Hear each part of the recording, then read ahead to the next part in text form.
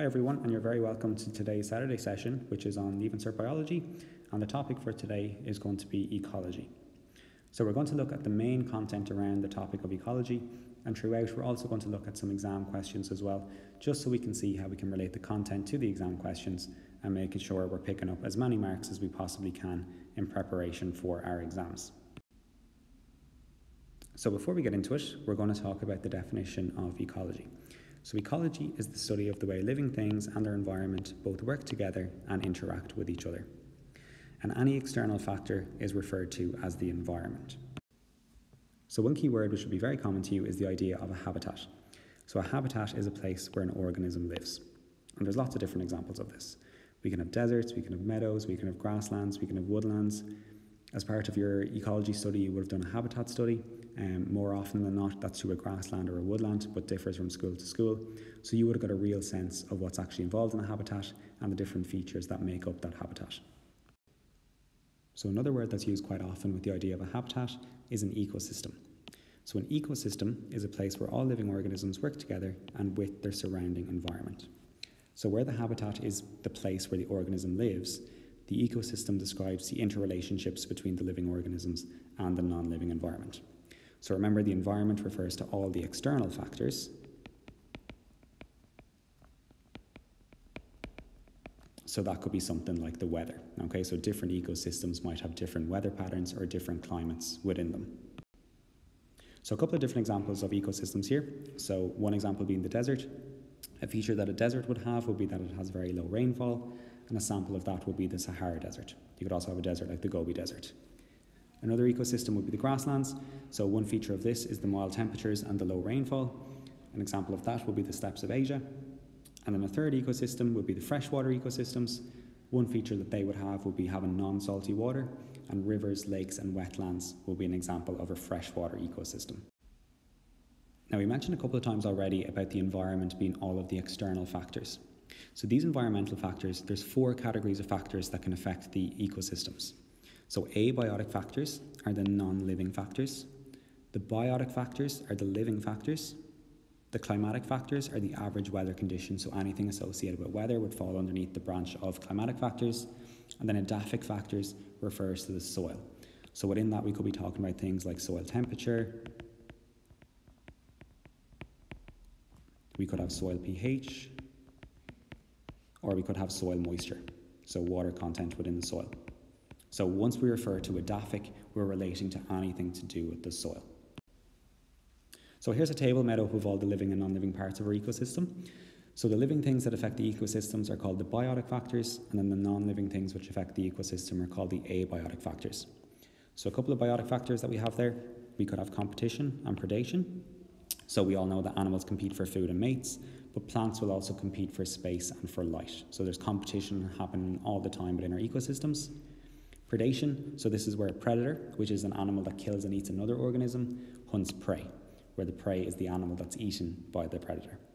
So this is going to control the number of organisms that we would have in ecosystems. So the more predators that we have, they're going to eat large amounts of prey, so the number of prey could fall. But if we didn't have large numbers of prey for the predators to eat, then the number of predators could fall. And we'll have a look at that a little bit later on.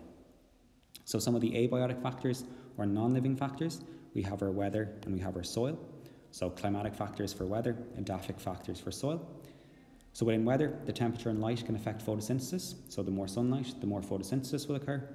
And climate can also influence the migration of organisms on Earth. So there will be some species who would move to more warmer conditions at certain times of the year. Some might prefer some colder conditions, so they will migrate across the Earth.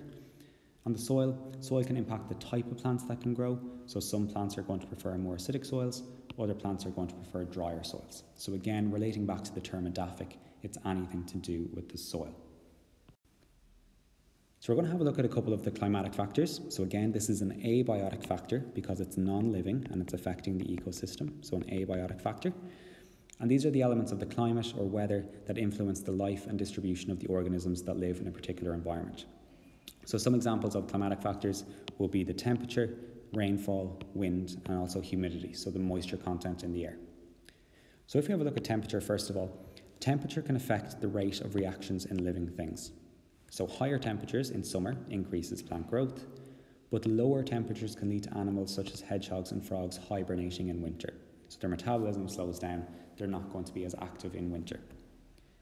Rainfall, well, we know water is essential for life, so plants such as cacti are adapted to store as much water as possible, because again, these can be found in desert ecosystems where low rainfall is very, very common. So being adapted to source or to store water is really important for them. And then wind, well, wind can cause physical damage and also increases evaporation, or it can increase transpiration within plants, evaporation of water off the ground for animals. And we can see here that trees exposed to wind grow better on the sheltered side and bend away from the wind. That's because they're not as exposed. And wind can also help spread pollen and seeds so plants can grow in places they may not have before. So really important for increasing the number of the plants as well through asexual reproduction. So the edaphic factors, we've already mentioned that this refers to anything to do with the soil. And these are the physical, chemical and biological characteristics of the soil that influence the community. So these can include the soil type, the soil pH, air and mineral content, or the soil texture. So if we have a look at the table down here, we can see one factor that affects ecosystems is the soil pH. Okay, so how acidic or how basic the soil is. So plants and animals are adapted to specific pHs. So acidic soils would generally be more suited to bog moss and heather, whereas neutral soils would suit most of the plants. Basic soils would suit plants such as bee orchids. So some plants would be more suited to different pHs than others. The water content is also really important. So water is absorbed by the roots. Again, this is used for photosynthesis. So plants need water for photosynthesis and also for their general metabolism as well. And a lack of water can lead to wilting. Mineral content is also really important. So this is needed by plants for growth. And a lack of any mineral can result in stunted growth for the plant. So the soil pH, water content and mineral content are three of the edaphic factors, or factors relating to the soil that can affect ecosystems. So we're going to look a little bit now at energy flow throughout the ecosystem. Energy will flow throughout the ecosystem as all of the organisms feed. So we mentioned a couple of minutes ago about how we can have predators and prey, so a predator being an organism that catches and kills another organism, and as it feeds, it's going to get some energy from what it's eaten. Okay, so the energy is going to flow as organisms feed. Organisms that make their own food are called producers. So we know plants make their own food through the process of photosynthesis. So they're known as producers because they produce their own food. Whereas organisms that eat other organisms are called consumers. Okay, so we will be an example of a consumer because we don't produce our own food. We have to catch or we have to get food from other sources, okay, other organisms. So we can see here, we're going to be looking at this food chain in a couple of minutes, but we can see the energy is being passed from organism to organism. So where the arrow is pointing to is to the organism that's doing the eating or the feeding. So the caterpillar is eating the leaf, the chameleon is eating the caterpillar, the snake is eating the chameleon, and the mongoose is eating the snake. So we're going to have a look at the food chains now in a second. Before we do that though, we're going to just have a look at the organisms that exist within the habitats. So we mentioned a couple of minutes ago there about the producer being the organism that makes their own food. Okay, an example of that being green plants. So we obviously can't make our own food. Following on from that, we're going to have our first consumer. Okay, a lot of the time we could be the first consumer, so we're known as the primary consumer. Okay, so this is the first consumer, they eat the producer. This can be anything. In general, we're going to look at an example here in terms of rabbits and greenflies, so they would eat the green plant. Now the secondary consumer is going to come next, and the secondary consumer is the one that eats the primary consumer. It eats the previous level. So these are the second consumer. Some examples related to the examples we just seen there a second ago would be the foxes, which could eat the rabbit, which ate the green plant, or we could have our ladybird, which eats the green fly, which also ate the green plant. Then we have our tertiary consumer. So our tertiary consumer is generally our top consumer. So we generally wouldn't go back or go any further than a tertiary consumer. We'll explain why in a couple of minutes. But they're going to eat the secondary consumer. Okay, so again, eating the level before, and an example of that being the sparrowhawk. Now we'll get to why we don't generally go above a tertiary consumer in a couple of minutes, but it's to do with the energy levels. So lots of energy is lost as these organisms feed. So as the primary consumer eats the producer, it gets some energy, but most of it's going to be lost. That energy then that the primary consumer has, the secondary consumer is going to get some of that by eating the primary consumer, but again, a lot of it is going to be lost. But we'll come to that in a couple of minutes. So just one note, the consumers here can either be carnivores, which means they eat meat, or they can be herbivores, which means they eat plants, or they can be omnivores, which means they eat both. Okay, so So the primary consumer here, that eats the producer. If it only eats plants, then it's going to be a herbivore. The secondary consumer here, it could be a carnivore, meaning it only eats meat, but it also could be an omnivore, meaning it eats both meat and plants. Now, we've already mentioned the idea of a food chain. We've seen this example on a couple of slides ago, but a food chain shows the feeding relationship that exists between organisms and a habitat. So we've already mentioned the arrows will point towards the organism that does the consuming. So the leaf in this case is eaten by the caterpillar, which is then eaten by the chameleon, which is then eaten by the snake, which is then eaten by a mongoose. So this example looks a little bit different. It was just fitted in to the space that we had, but generally it would just be continuous line. So after the chameleon, we continue on to snake and then continue on to mongoose again. It was just brought down to fit into the space. So they usually will start with a plant, which is the producer. They produce their own food, and then they are going to be consumed by the consumers. So we have our primary consumer, our secondary consumer, our tertiary consumer, and we also actually have a fourth consumer in this one, but that won't always happen. Usually a tertiary consumer might be as far as we get. So there's a couple more examples of food chains we have here. So we have leaves, which is primary producer again, is going to be eaten by the caterpillar, which is going to be eaten by the thrush. So if you're to write in what each one of those are, that's the producer, or primary producer. This is going to be our primary consumer. And this is going to be our secondary consumer. So the next one is going to be very, very similar. We were a producer, primary consumer, secondary consumer. This will be our tertiary consumer over here. So that's the one that's different from the previous one. We actually do have a tertiary consumer. And this will be our fourth consumer over here. But again, won't always get as far as that. Now, a food web, on the other hand, very similar to a food chain, except a food web is made up of interconnected food chains. So lots of food chains intermingled with each other. So if we were to look at the entire food web down here, we can actually pick out some individual food chains. So we have our plant here, primary producer, eaten by the giraffe, eaten by the lion. So primary consumer, secondary consumer. Same thing if we start off with the tree, we have our rhino, primary consumer, eaten by the lion, secondary consumer. If we go over here, we have our plant, eaten by a grasshopper, eaten by our bird, eaten by our skunk, eaten by our hawk, okay, or our vulture. So it doesn't matter where we start, we can see that we can pick out individual food chains, okay?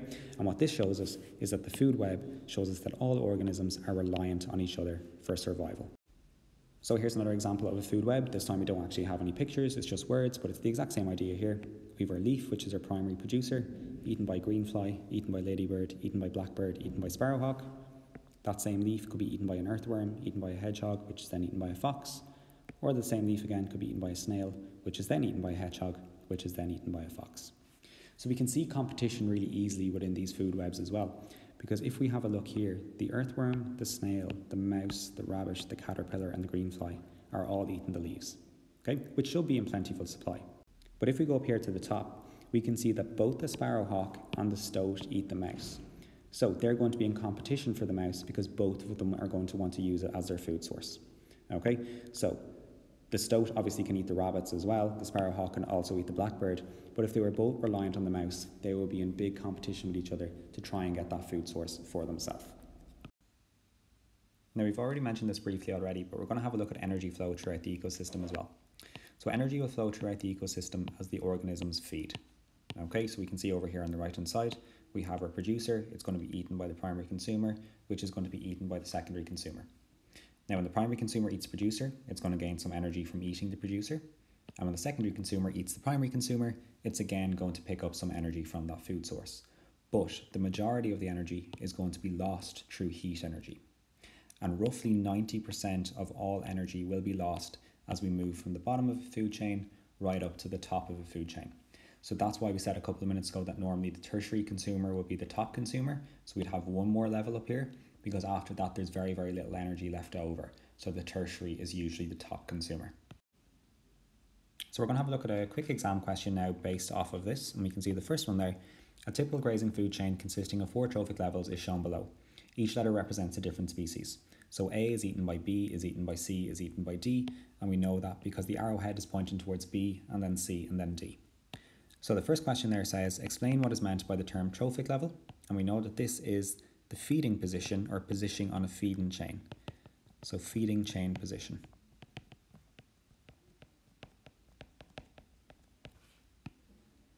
We'll have a look at the next one. It says, why are food chains generally short? Well, we mentioned that a couple of minutes ago. An awful lot of energy is lost as we move from level to level. So by the time we get towards the top, there's very little energy left. So this is because of the low energy or little energy passed to the next level. And we could mention something there about 90% being lost. Okay, so we'll give a figure just so we know our statistics, 90% being lost. Part 3. It says, which letter represents the secondary consumer? So we know the first one is going to be the producer, second one is the primary consumer, third one is the secondary consumer. So that's going to be C. Part 4. Give a possible reason why the population of C may decline naturally. Well, one way that this could happen is because of predation. And more specifically, we could say that there's an increase in D. Okay, so we know that C is eaten by D. So if the numbers of D increase, there's going to be more of those to eat C. So the numbers of C are going to fall. Part 5. Suggest a possible consequence for the population of A if the population of C was significantly reduced. So population of A would probably fall.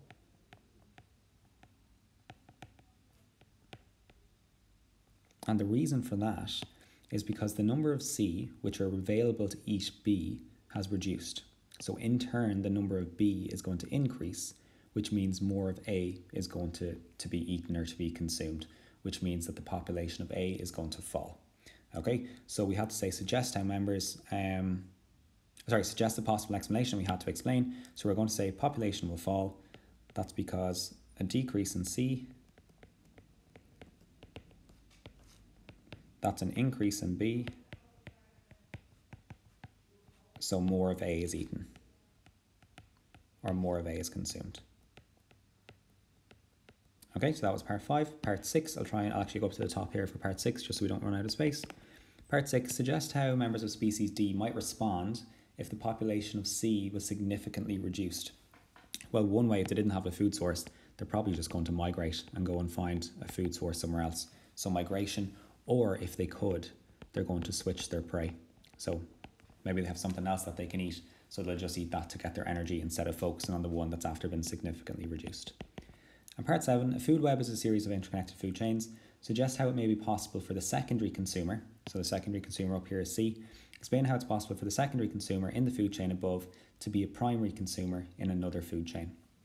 So if it's a secondary consumer here, it's eaten an organism, which is most likely an animal for B, but if it was in the position of B, it would have to be a plant. So in that case, it would have to be an omnivore.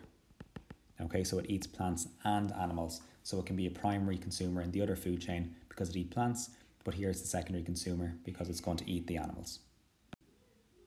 Okay, so we're going to have a look at the trophic level now. We mentioned it briefly in the last exam question anyway, but we'll go into it in more detail here. So the trophic level refers to the position of an organism in a food chain. Now, we've already mentioned these already. We have a primary consumer, we have a secondary consumer, we have a producer at the start, tertiary consumer. We can go up towards the top, have our fourth consumers, and so on. So the first trophic level is going to be the plants, or is going to be the producers. The second trophic level is going to be where the primary consumers are. The third trophic level is going to be where the secondary consumers are. And the fourth trophic level is going to be where the tertiary consumers are. So we've mentioned this already. So we can see there we have our producers, primary consumers, secondary consumers, tertiary consumers.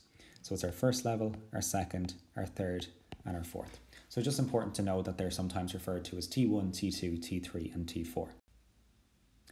Now, a pyramid of numbers then, this is another concept which we look at in ecology, and we can see here it's very similar to a diagram we looked at a couple of minutes ago when we were referring to the amount of energy that was being passed on from level to level. So if we just relate it back to the energy diagram, we had a large amount of energy at the bottom, and a smaller amount of energy exists right up until the top. That's what a standard pyramid of numbers would normally look like as well. So we would have a large number of producers at the bottom, a smaller number of primary consumers, smaller number again of secondary consumers, and then a smaller number again of tertiary consumers. It's not always going to look like that, and we'll see in examples in a couple of minutes, but a standard pyramid of numbers would somewhat resemble that. Now, what is a pyramid of numbers? What does it actually do? Well, a pyramid of numbers represents the number of organisms at each trophic level. So because the producer section here of the pyramid of numbers is the largest bar, that means it has the largest number of organisms.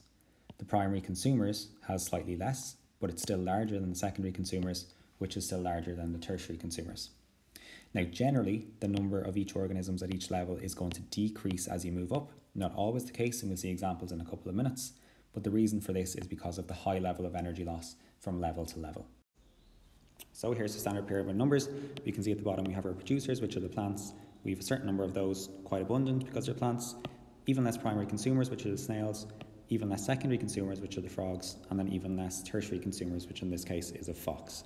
So the number of organisms in this case is represented by the bars and the width of the bars, and as we go from the bottom to the top, it gets smaller and smaller. Now, a pyramid of numbers does not always have a regular pyramid shape because it does not take into account of the biomass of the organisms. So what do we mean by that? Well, down here we have one oak tree, so one organism. That means we have a narrow bar. But that one oak tree can feed thousands of insects, so that's why this bar up here is much bigger. So even though we only have one oak tree, it can sustain thousands of organisms. So an inverted pyramid of numbers can be found in an ecosystem where the community contains a few producers with very large biomass that support a larger number of smaller consumers. So we can see this one here is inverted. It doesn't follow the standard pyramid shape, which I said a couple of minutes ago could happen.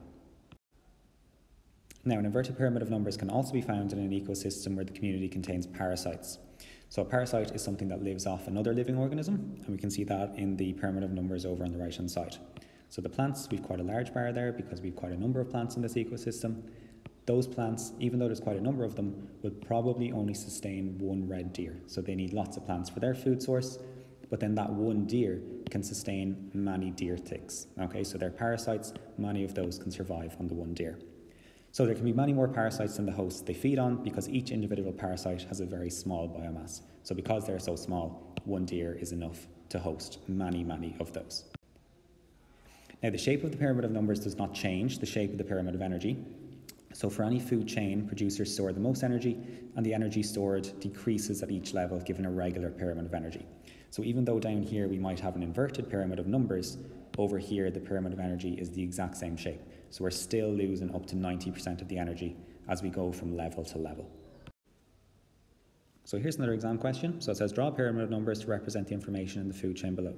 So we've one rose bush, so that's going to be quite a small bar, can sustain many caterpillars, so that's going to be a larger bar. We'll have even less blackbirds, and we'll have even smaller hawk. Okay, so that's going to be an inverted pyramid of numbers for part 1.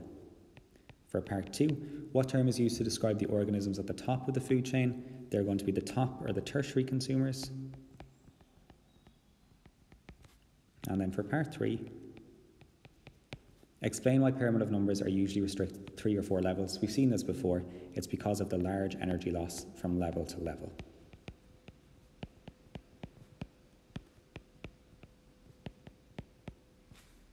So another exam question here, where in a food chain are primary producers found? That's normally the first level.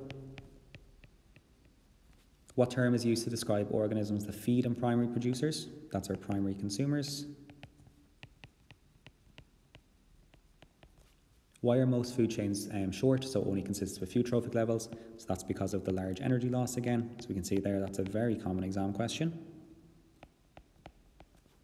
What deduction may be made if the organisms at the start of the chain are less numerous than those that feed upon them? So what does this mean about our producer? That means they most likely have a large biomass. So that was in the inverted pyramid of numbers we seen a couple of minutes ago about how one producer could feed many, many organisms. Can a parasite be the first member of a food chain? The answer for that is no. And the reason for that is because parasites are not producers.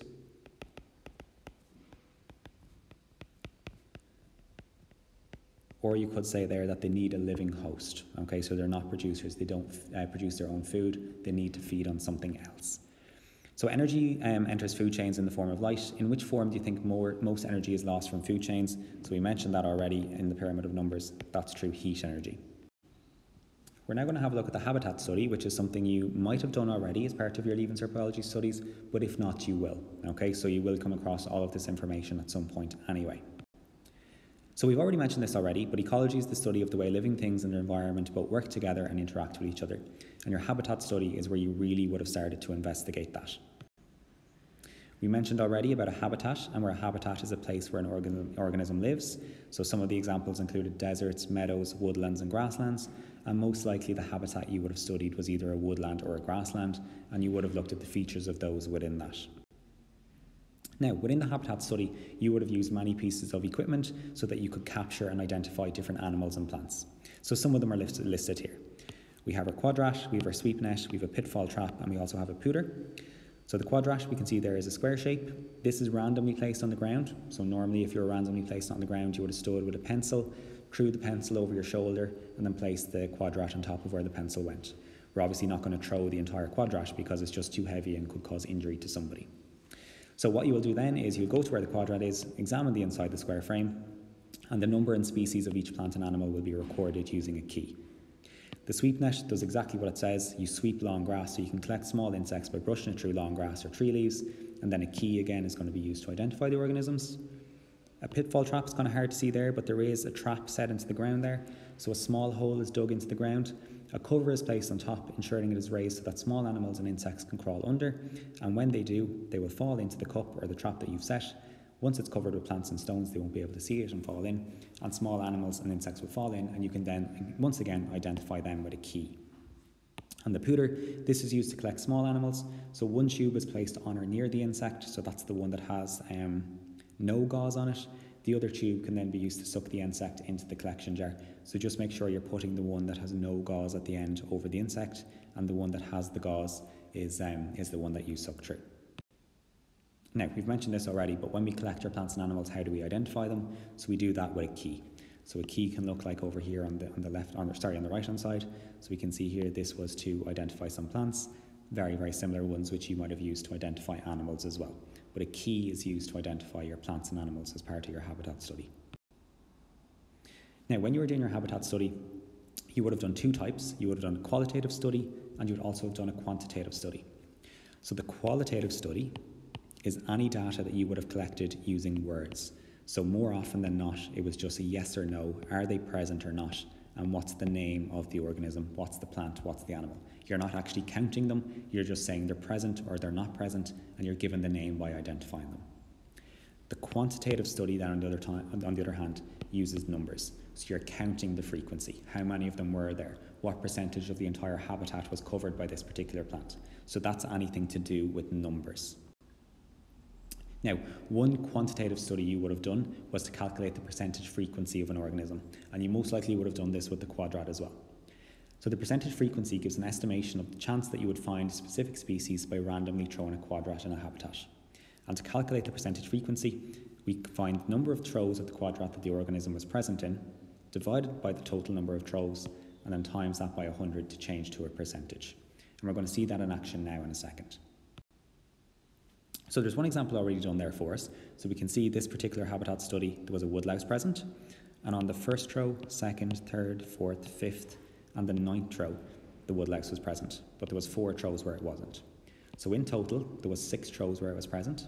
The frequency is 6 out of 10 because it was 10 throws, and times 6 out of 10 by 100, and we get 60%. So let's say we had grass, it was present on 9 of the throws, so a total of 9, which means the frequency is 9/10, times that by 100, and we get 90%. And it doesn't matter which organism you're doing this for, it's the exact same steps. Find the frequency, multiply it by 100, and you found the percentage frequency. So we have a 60% chance of getting a woodlouse on the next throw, and a 90% chance of getting grass on the next throw. Percentage cover is slightly different then. This is an estimation as to what percentage of a habitat an organism takes up, and it's normally calculated for plants. So what percentage of the entire habitat does grass take up? What percentage of the entire habitat do daisies take up? Whatever the particular plant is. So percentage cover is calculated as follows. It's the total number of small squares an organism is present in. So within our quadrat, we know it's square shaped, but normally that's divided up into a series of smaller squares. Normally it's going to be 25. You're going to count the number of smaller squares it's present in, divide that by the total number of small squares we have in total, times that by 100, and we will have our percentage cover. So an example here is already done for grass. We could do the exact same thing there for a daisy. So if it was present on 10 throws,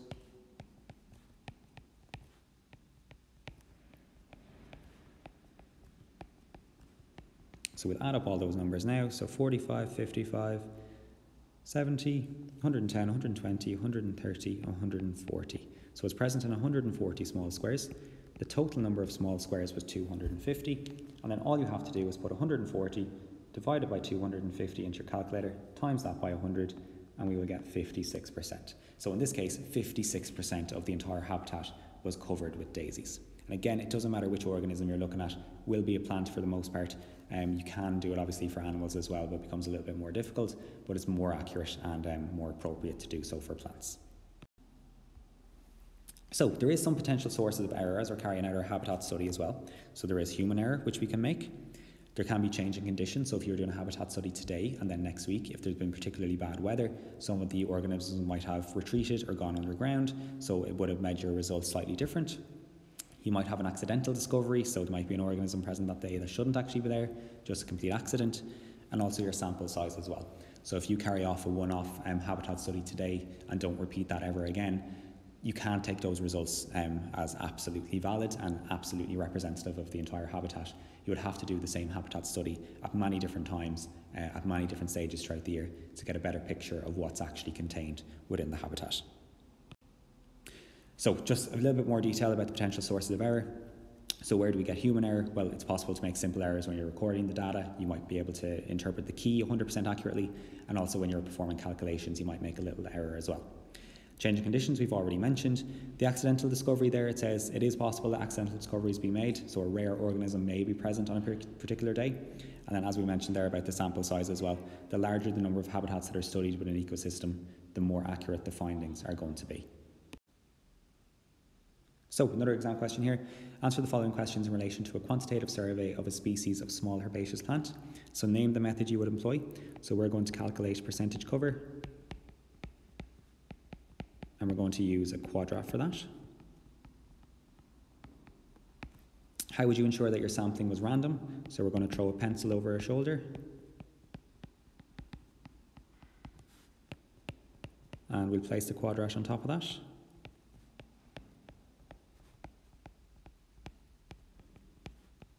And then the last one there, name one edaphic factor that could affect the distribution of this plant in the ecosystem.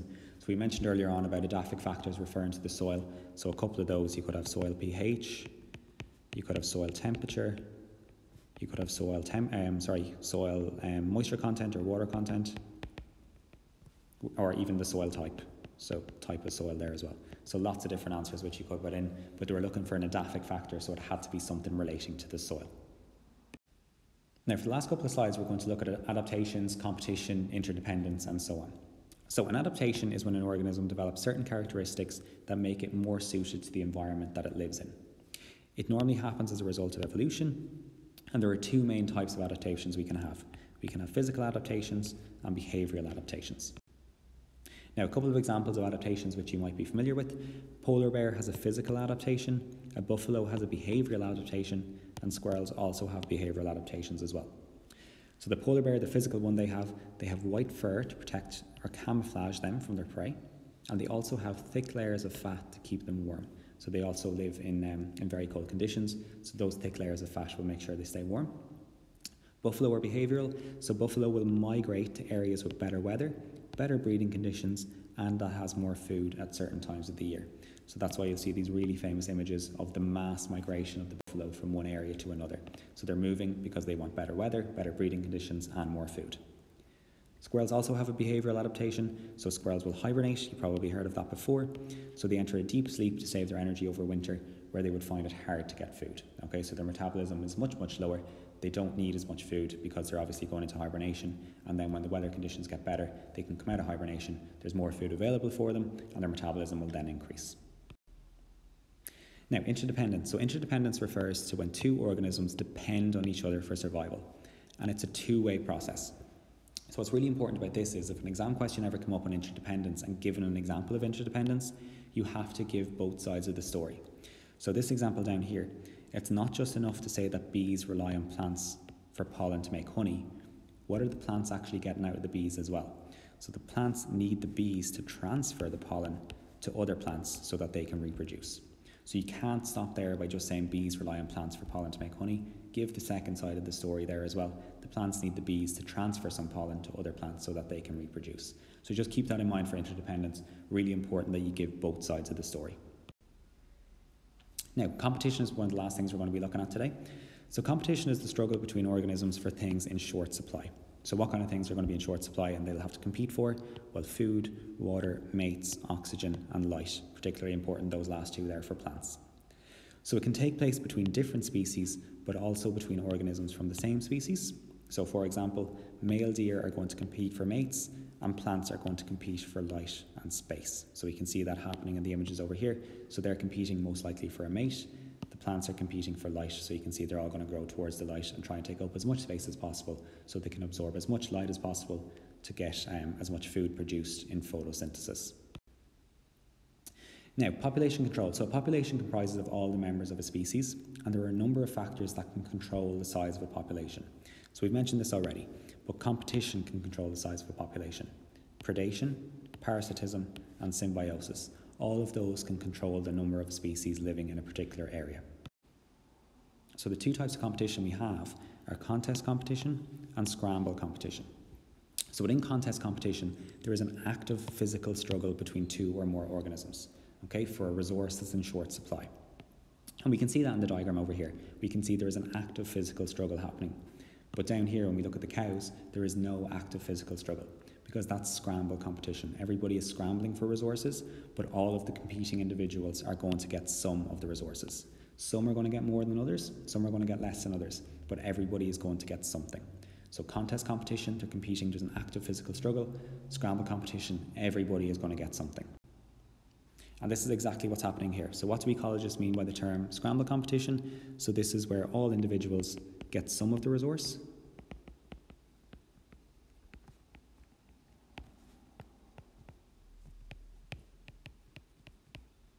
Give one example of a factor other than light, which may be a source of competition among plants. So for this one, we could say space, you could say water, minerals would be another example there. So lots of different potential answers. Give one example of a factor other than food, which may be a source of competition among animals. So we could have mates, again we could have water, shelter, even some territory, okay, all possible answers there for the animals. And caterpillars have mouth parts that are suitable for chewing on leaves, whereas the adult form, the butterfly, has long sucking mouth parts. Suggests how having different types of mouth parts reduces competition between the adults and the young of such species. So what we can say there is they have different food,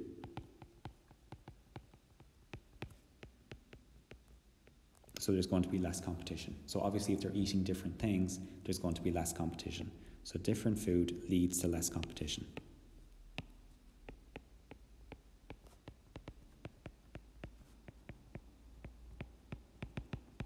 So they don't have to compete as much as they might have as if they were eating the same thing. Now, predation. Predation is the catching, killing, and eating of another organism. So the predator is the one that catches, kills, and eats another organism, which is the prey, and the prey is the organism that is caught, killed, and eaten by the predator. So in this particular example over here, the predator is the bear, and down here, the prey is the fish. So some examples would include ladybirds and aphids, so ladybirds being the predator, blackbirds and earthworms, again the blackbird being the predator, and hawks and mice. This time the mice is going to be the prey, the hawk is going to be the predator.